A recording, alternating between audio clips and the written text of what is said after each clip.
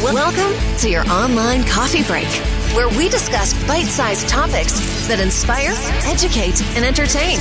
Here's your host, a software innovator, award-winning marketer, and astronomy and space buff, Chuck Fields.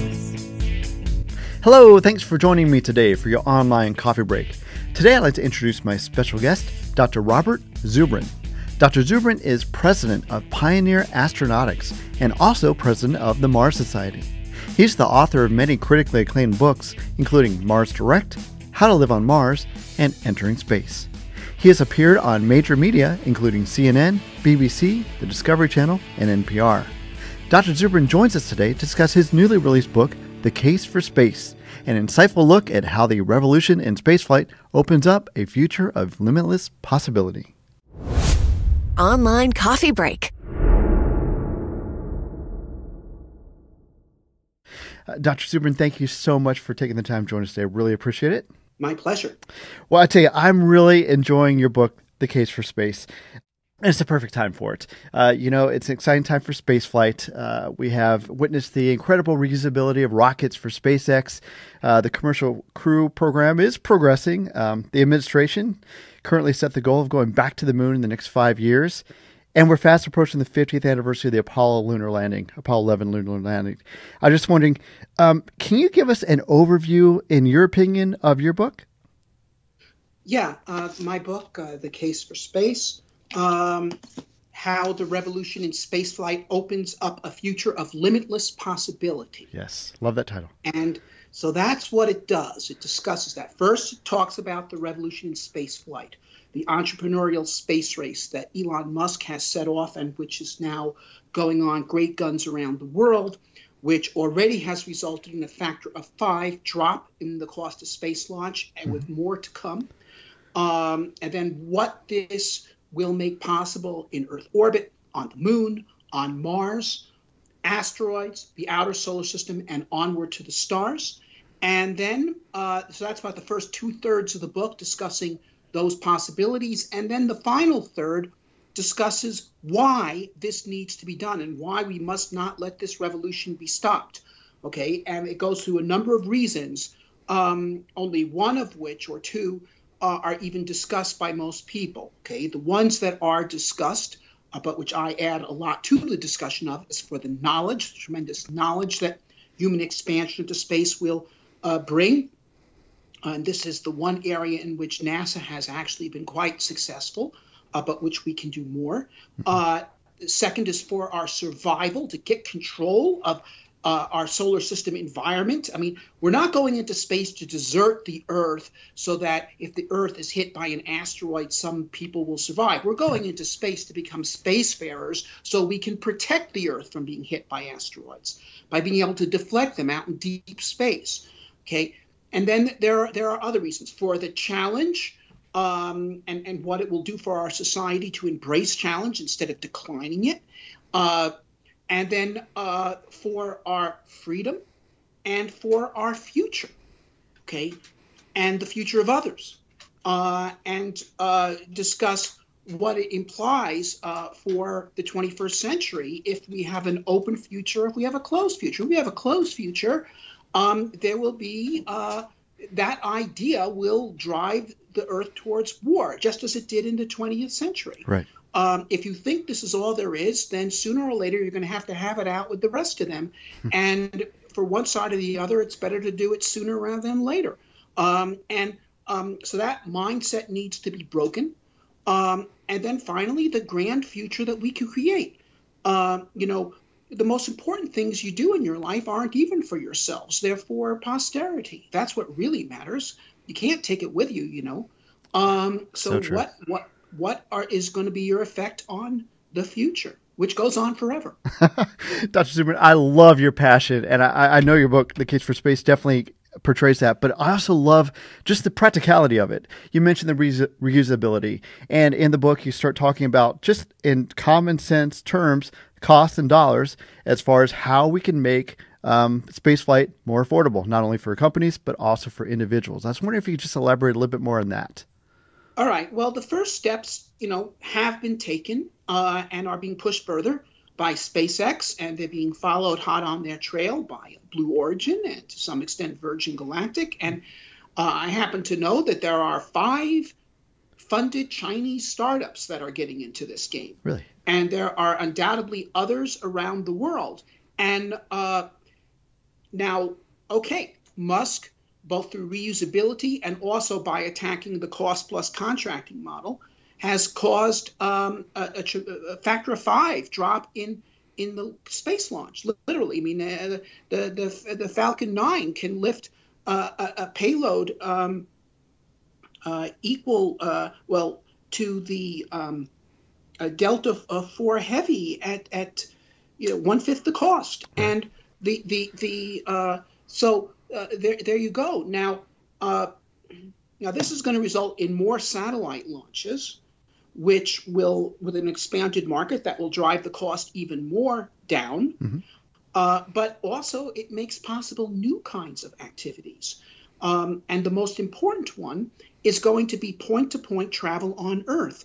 What space is an ocean of zero drag surrounding the Earth. People have made money for 3,000 years on the ocean.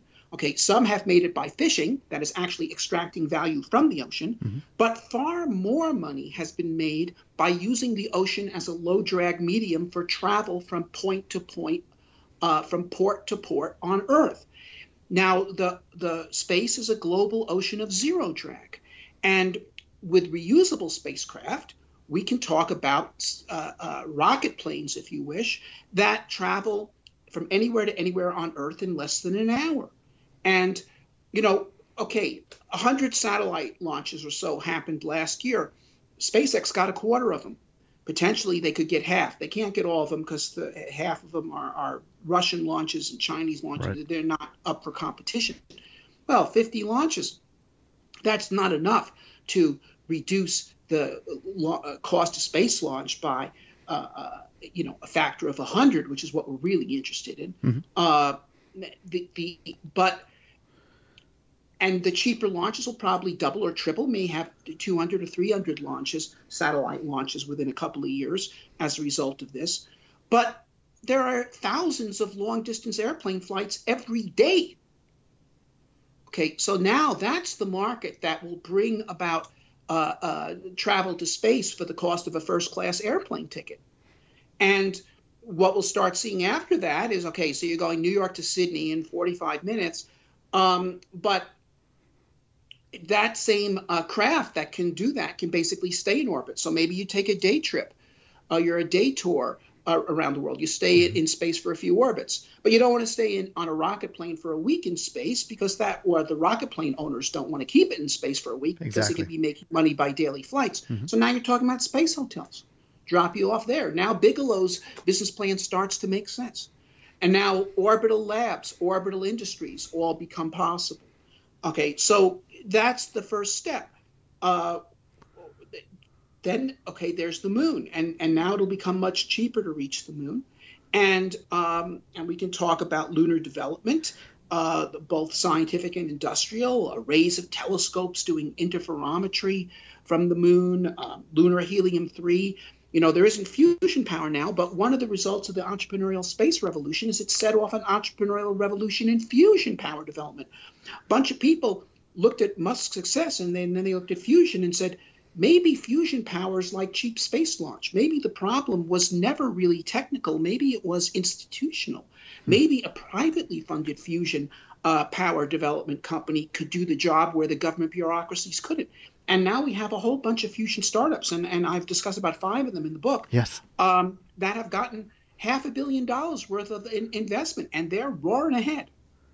Now, so that's the moon. Then there's Mars, which has got much more materials on it that could be used for resources. So in terms of developing a full-fledged civilization and not just scientific or industrial outposts, Mars is the best goal, and we'll get it. And then asteroid development, outer solar system, there's vast supplies of helium-3 in the atmospheres of Saturn, Uranus, and Neptune that could be accessible. So, why should, our planners in Washington be planning for an energy war with China over the oil in the Persian Gulf when there's energy in space that is literally billions of times more plentiful, that is available to all of us if we just work together. I totally agree with you on that. And one thing that you mentioned too, you talk about propulsion, getting us there a little bit quicker. You mentioned some other technologies that we could probably easily implement to make sort of when we become, I guess, star voyagers and we want to get to another star, we want to do it in way less than a human lifetime. Can you tell us just a little bit more about the other propulsion technologies that are on the horizon? Well, okay, to be clear, we don't need advanced propulsion to go to the moon. We don't need advanced propulsion to go to Mars. Good point. And we could probably use it, but don't actually need it to get to the asteroids. Now, once you start talking about outer solar system development, we really want advanced propulsion. And certainly to go to the stars, we must have it. Right. And now, the most potent form of propulsion that is within the engineer's conceptual toolbox right now would be fusion power. A fusion-powered rocket using helium-3 and deuterium could probably get to about 10% the speed of light. Incredible. Now, there could be other things, breakthrough physics things that people talk about, but I'm not a theoretical physicist. I'm an engineer. I look at how I can apply the physics that's known. And within known physics, that's what we can do. Now, so that gets you to Alpha Centauri in 40 years. But maybe we could do better than that. I mean, if we're talking about beamed power that could push light sails, then we could go faster. Although the energy source to drive those things probably would have to be fusion, especially for power stations that are not near the sun but further out to help push it along. There's other things, but I think it is the settlement of Mars in particular.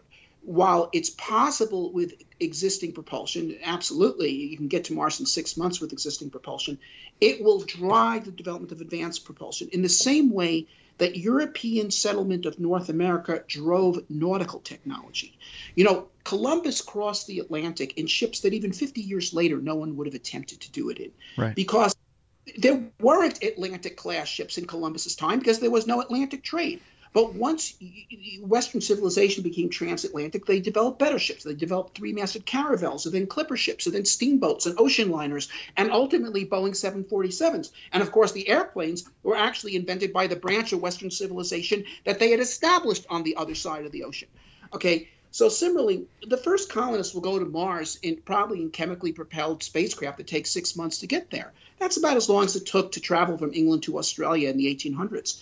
But their grandchildren will do the trip in 2 weeks with fusion-powered spacecraft, and they'll listen to the tales of their grandparents with the same kind of wonder that some of us listen to, our immigrant grandparents telling of coming across in the bilges of tramp steamers and eating the orange peels thrown into the bilge by the first-class customers when we cross the ocean in comfort on giant airplanes in hours. So this is what will drive it. And then the same technologies that make it a matter of luxury travel and ease to travel to Mars will make it possible for more adventurous people to travel to Saturn and ultimately to stars. See, I think that's incredible. And you mentioned earlier, and I love how your book is laid out. The first 2/3 of it is how we can explore space. The last third is why we should. And one thing I really love how you pointed out that unless we explore, a lot of cultures, once they stopped exploring, they sort of stagnate. I was wondering if you could just tell us a little bit more about that. Well, I think that civilizations are like individuals. We grow when we challenge ourselves. We stagnate when we do not. And this is felt most particularly among the spirit of youth, when people are deciding what they're going to do. Is their goal in life going to be one of seeking safety and comfort, or is it going to be one of seeking adventure and great deeds? And when they lose that second impulse, the culture starts to stagnate and decline. Now, we've seen a positive example demonstrating this in our own country during the Apollo period. When we were going to the moon and we were going to go to Mars after that and the outer solar and all this, okay, the number of science graduates in this country doubled in the 1960s at every level, high school, college, and in fact it tripled at the PhD level.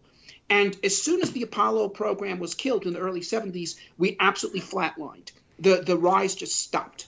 Okay, because what? Youth loves adventure, and the Apollo program and its clear sequel were saying to every young person, learn your science and you could be explorer of new worlds. And so out of that, we got millions of scientists and engineers and inventors and technological entrepreneurs.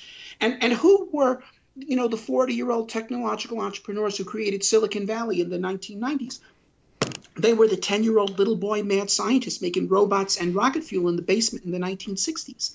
And And if we did it in this day and age, it wouldn't just be little boys; it'd be little boys and girls, because science is much more open than it was at that time. Right. And the positive effect would be tremendous. Now, on the other hand, if we retreat from this, if we no longer think of this as the sort of thing we're going to do, it's too risky to fly to space. We'll go to Mars when it's safe. Okay, like it's going to become safe before we've been going there a lot of times. Mm-hmm. Then you're saying to people, okay, you're a smart kid, so you can get a job on Wall Street trading futures. Make some money, get a nice house. That's your goal. Okay, there's ways to do that. But if your goal is to do something world historic or to be part of something world historic, is society saying to you, welcome aboard, or is it saying go somewhere else? That is such a good point. Well, Dr. Zubrin, I tell you, The Case for Space is an excellent book. I want to congratulate you for it. How can people find out a little bit more about you? Well, about me, as a on Wikipedia, but they can find out a lot about the book. And once again, here is the book. It's on Amazon, and there is an extract from the preface there, and you can also look inside, I think. And there's a number of comments from people who have read the book. But, of course, the best way to find out what's in the book is buy the book. Absolutely. Dr. Zubrin, thank you so much for joining us today. Really appreciate it. Thanks for inviting me. Online coffee break. Wow, I really enjoyed my conversation with Dr. Zubrin today. Hope you did too. Again, his book, The Case for Space, is out now. Check it out on Amazon, available in ebook or hardcover. I highly recommend it. If you'd like to learn more about Dr. Zubrin, check out our earlier interview with him from last summer at onlinecoffeebreak.com/40. I want to thank him for joining us today. I want to thank you for taking the time to join us today as well. If you'd like to comment on today's episode, just go to our website, onlinecoffeebreak.com. And we'd also love it if you'd follow us on Facebook or Instagram at Online Coffee Break. We'd also appreciate it if you'd share this episode with a friend. And of course, be sure to subscribe on your favorite podcast application. Thanks again for taking the time to join us today. See you next time. God bless.